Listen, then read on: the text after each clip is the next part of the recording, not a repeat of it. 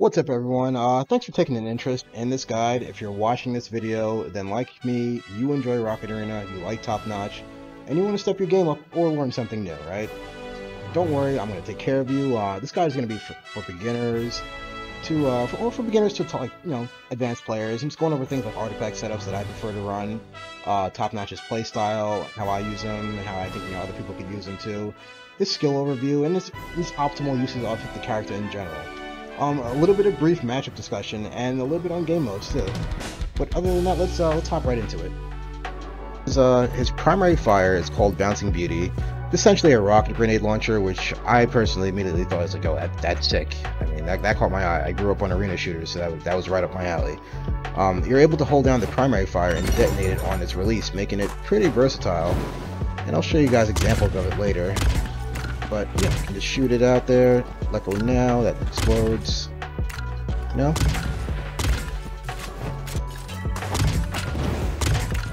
Something like that. Next up is his Zephyr Strike, which is also known as Big Ass Missile. You'll hear people screaming about it in the games. There's really not much to this skill. I will admit it's a bit brain dead too. All you have to do is lock on, and down comes the Hellfire. Now, I like to save this skill for when players have already used their dodge, or they're a little over 50% damage. But you can have fun with this one.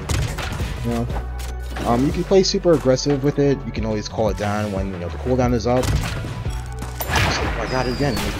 Get him down there and get some damage. You can save it for easy kills on players that are like one shot or two shot. This guy would be one shot right now. One shot, he's dead.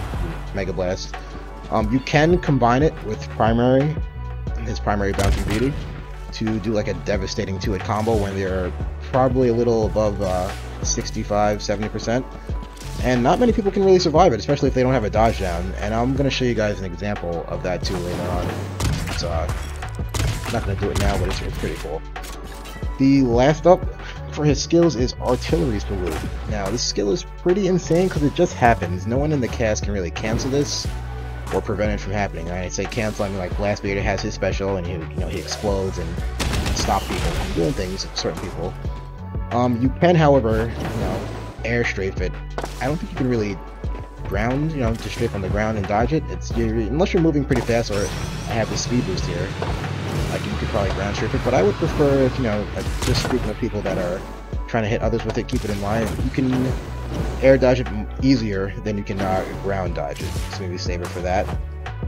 But this special is going to come down a little to the left of your crosshair in a straight line wherever you aim it. So he's coming right at me here. I can aim right over here, and he's going to get hit by it. Now, you can use this at the start of matches in smaller maps to inflict like instant pain on people, combined with Zephyr Strike, and you'll have people wondering like, oh, what the fuck just happened, and cursing you out. Maybe even coming into your stream and just genuinely hating you because you're doing that to them, and it doesn't require much talent. I press a button, I lock on, but there's more to Topnotch, well, and we'll get into that.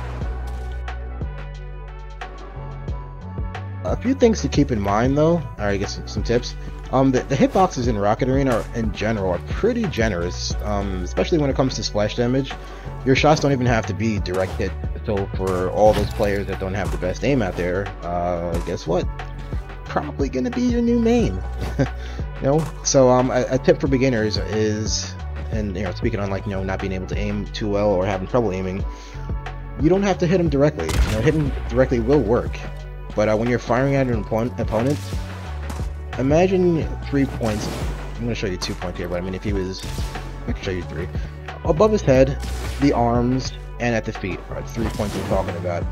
If you aim at his little icon here, you're not going to have the icon in game, but if it was like a health bar, you shoot and you detonate over his head. I mean, you're going to hit him. You don't have to hit him dead on. Same thing with, coming at me for. Oh, slow down, buddy. Like you're going to melee me. You hit him to the side like that.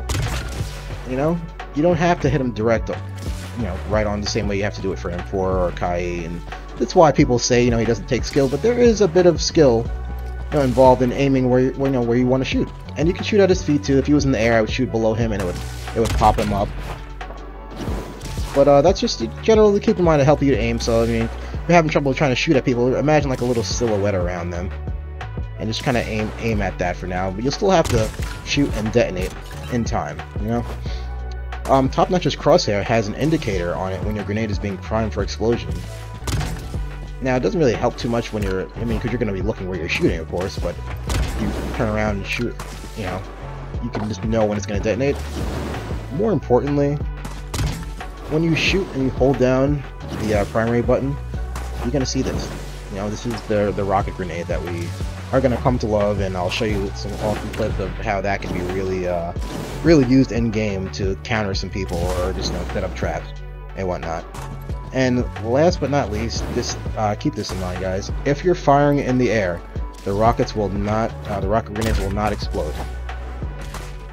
That's going forever. It's not going to explode. All right. This is important because they do explode when they hit, you know, they make contact with the ground. And when they make contact with anything, they're gonna explode. If they don't make contact with anything, they will not explode. So when you're down here, if you're ever in a situation where you're down here and you're trying to fight somebody, and you're there in the air and you're just, you know, you're just shooting at them, wondering, oh, I can't hit them. Well, remember, you gotta detonate your grenade because they're not gonna explode. There's nothing to make contact with. Which is why he's such a crazy problem when he's up in the sky like that. You know, he's shooting down and making contact with everything. Aside from not having to detonate your grenades by themselves, you can just kind of shoot them down, and it's an old school grenade launcher. During my grind to level 100 with Topnotch, I didn't actually spend too much time looking into artifact setups. Actually, I like overlooked them. I didn't think they would play a big role, but that was early, and then I fell in love with the game, and I just kept grinding. But man, was I wrong. Those things are awesome, and let's look at some artifact setups, or the artifacts I run with Topnotch at least. I enjoy running one of two builds. It depends on who I'm playing with, from solo or from squad. But the yellow build, aka the speed build, is pretty popular now, and it's cool. You know, seeing a lot of people use this. But I use Jaqua in the first slot because when you're playing against good players in Rocket Arena, they're gonna focus you. You know, Topnotch is a threat. He can't just be left alone like that. There's no question about it. You're hated. Like, you have to die. People are gonna be focusing you. Jaqua helps me escape these situations a little bit easier. That's why I like it. Combined with all the other ones. Boost capacitor. It's pretty self-explanatory here. Topnotch wants to be in the air. He wants to be free. Let my man fly. You know, this artifact really lets you do that. It's a game changer. I can't really say much more about it aside from like try it out. Even try it out on Rev, and you'll never want to go back. Juking Jukebox. This and Boost Cap kind of go hand in hand, in my opinion. Especially for characters that are gonna be airborne, and that's Topnotch, you know, more than on the ground. It's a staple for this build, but I mean, it can be interchangeable. The other build I play is the blue or CDR build, cooldown reduction, if you don't know. And I run Reef Buoy for the first one because it's just like Jaqua. We're going to be getting focused a lot, so Reef will allow you to just spam your special a lot more often, keep the pressure on your opponents, keep people off you. When you're able to escape, you can just kind of keep pummeling people. But it's good to kind of always have your special up or more often on any character, in general. Super Cav. Topnotch is it's a monster in the right hands, man, and so is this artifact. Like, try this out in a knockout game and try to go for last hits too. You'll be somebody's worst nightmare. I guarantee it. Like, they're gonna be flipping out when you are constantly just hitting them with missiles after missiles after missiles. And last is Crystal Crown. I use this just because it just makes the most sense when combined with everything else. Using your special ability reduces your active secondary cooldown, and taking damage reduces your active special ability cooldown. So you're gonna be, again, just like this, raining down missiles on people over and over as long as you're doing damage, getting KOs, or even taking damage. So I mean, this is an awesome item. A lot of people use it, and I think a lot of people will agree it's an amazing artifact to have. I chose to pass on these red ones, or the damage artifacts, when using Topnotch, because he naturally racks up easy damage already as it is, especially if you can hit your primaries combined with all your other automatic kind of skills. And I think it's just overkill at that point when compared to the other artifacts you could use. I don't think it's bad at all, but I have more fun running this yellow or this blue build right here. And of course, this is all preference. You know, at the end of the day, you can play what you want to have fun. But enough with talking about this. Let me show you guys what's really up with Topnotch. Topnotch consistently puts us some of the most damage in the game, and quite easily that we've learned so far. So let me show you guys what it looks like when you optimize all the things we've learned and I'm about to show you, and hopefully that can help you improve your Topnotch game. So remember when I said there were advantages and disadvantages to being in the air too long? Well, in this clip, it's a pretty good example of that. I'm in the air for about a good 45 seconds or so, just trying to annoy the team. I'm fighting this Jado, and he's really going through it right now. He's bouncing off the wall, he's hovering above him, and he's trying to get away. He finally realizes where I am, but by the time he's already Mega Blasted. Yeah, it's just a quick finish. You can use this object right here that I'm hovering behind to just kind of like line of sight your opponents, and use it as like a focal point of like, oh, I'm getting kind of weak, let me go sit and try to regen or recharge my jetpack, giving your team some kind of cover. But eventually, you're gonna get shot down by a Jado who is probably just sick of your shit. This is a good example of what I was just talking about, using the map to line of sight your opponents and using the splash damage here to finish off this M4. And knowing that you only need to shoot near them is major, and it allows you to kind of like peek and shoot safely behind something. As promised, guys, here's that 2-hit combo I was talking about. Devastating on a weak opponent, and it's hard to see coming if timed right. The trick to that is making sure that you get the Zephyr missile locked on first, then you shoot your primary and detonate it for the hit stun into the rocket, and it's a nice little 1-2 combo. Be confident in your ability, guys, to absolutely take somebody from 0 to Mega Blast, if you have the jump on them, that is. This Topnotch is up on this ledge, he's a little too close to the edge of the arena, and I mean, when you see things like that, you want to capitalize on them. Players that might be poorly positioned, because you can really bully people out of the arena with Topnotch, whether it's spiking or skyboxing, and we'll get into that. I got plenty of clips for you. Now, if you see this Boon, he's flying dangerously far out of bounds, and I can't pass up a free kill. I don't know about you, so what do we do about this? We're gonna swoop on in, give him a little 2-piece in the biscuit, and send him on his way. Capitalize on bad positioning. This applies with every character. I'm pretty sure anyone who's played Rocket Arena at least once or twice has experienced this. This is what you and only you can do in the game. Yeah, Rev is fast and Plink can get over there at the start of the match, but just look at how much of a presence Topnotch has just at the start of the game. Use tactics like this if you want to make the enemy team hate you even more. Here's a real quick example of capitalizing on a dodge that was already used. And I'll get more into this when I talk about some matchups, but always remember when you're fighting and playing the game, everybody has the same dodge cooldown. And once it's used, they're fair game for the next 6 seconds. Sometimes it's just best to wait it out.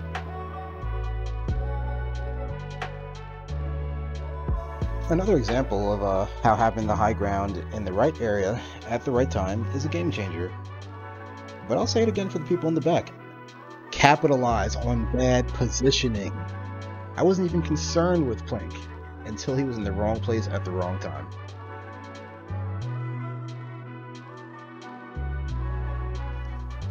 Now I told you I would have examples for you guys. Be creative and have fun with this character.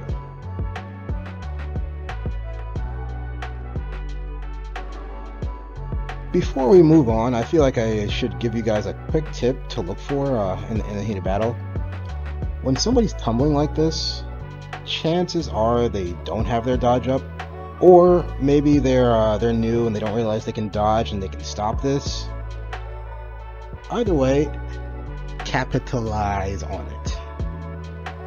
Let's start off with a mirror match breakdown of 1v1 Topnotch. So it's a quick match. We've been going at it for a bit here, nobody was bothering us too much, and it's fun to 1v1 in a 3v3 game. But this is where you need to tap into your prediction, timing, and really outplay the other Topnotch. And just make the better call when to detonate that grenade in the air.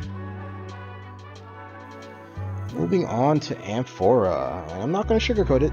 She's a tough character to take down, but she does have a weakness. When Amphora pops out of her Stingray special, she's shot upwards into the air, and like you can use her momentum against her to secure an easy kill, provided they don't have a dodge available. But as you just saw, that Amphora just made a really good play. She dodged that rocket, as she's off again. So when you're trying to kill players like this, forcing them upwards and out of the arena is called skyboxing. It's really good, it's really fun. And practice this when you're fighting against Amphoras who are giving you a problem. I promise you the results are worth it.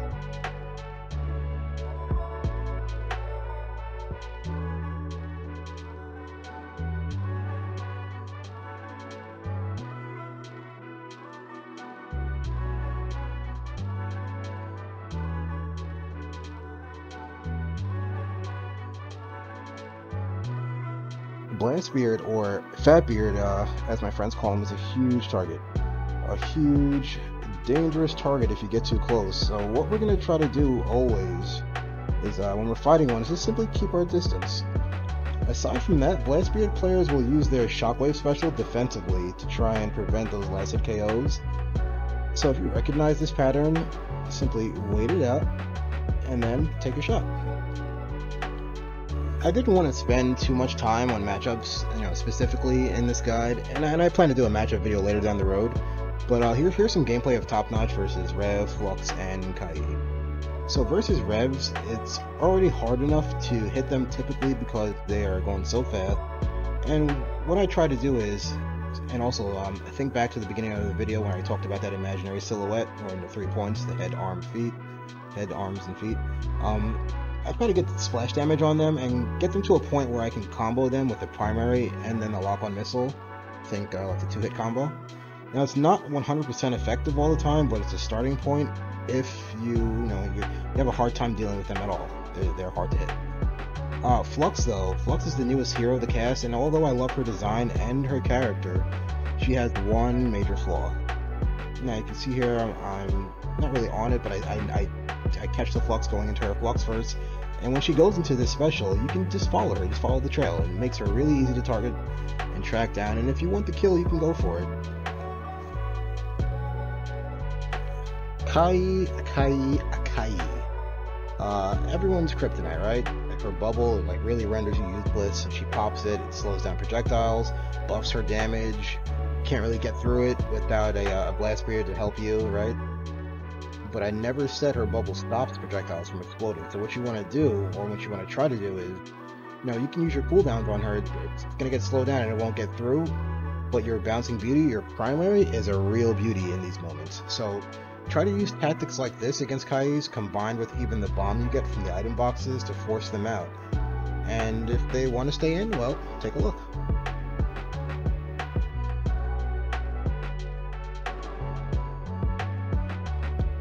Getting around to the end of this whole thing now, and before I leave you guys, I just wanted to touch on what game modes I think Topnotch excels in and doesn't. So here's some gameplay of the modes Mega Rocket and Treasure Hunt. Now I feel that Topnotch has a place in every game mode except for Rocket Ball. I mean that's just my opinion.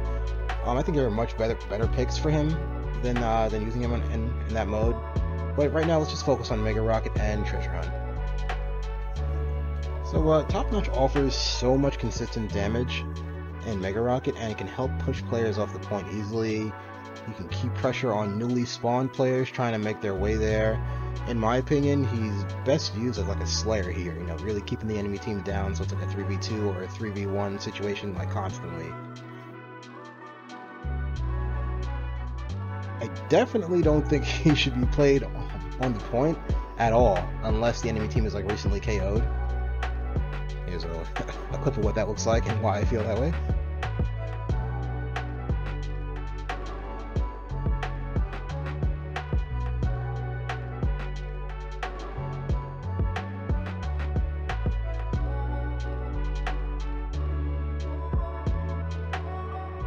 So in Treasure Hunt though, you can play the game really lame or really aggressive. Here's an example of just laming it out with Topnotch in Treasure Hunt.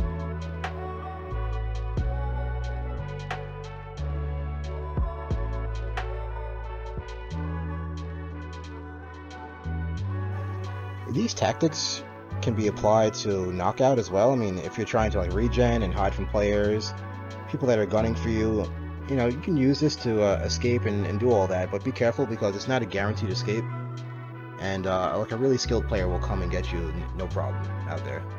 But for now, let's really dig in and put the hurt on them, and I'll show you some aggressive top-notch play in Treasure Hunt.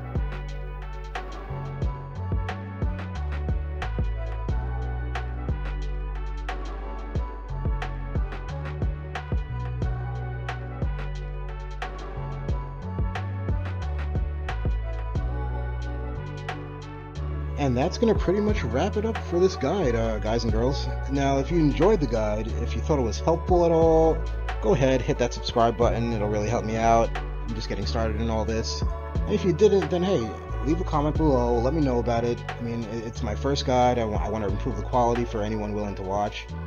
But overall, you know, thanks for watching, and welcome to the Top Notch Army.